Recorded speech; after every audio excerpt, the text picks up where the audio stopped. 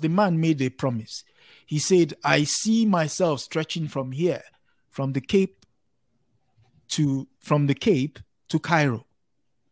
And there's a little tiny part of that. The caucasity of it all. That landscape. I mean, what's a man without his boast, Come on.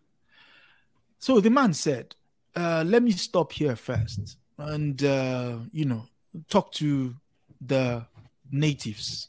Sorry, they were not natives at that time. They were still savages. They have not been upgraded yet. Exactly. There's a progression. So savages first, So let me speak to the savages. And what did he do?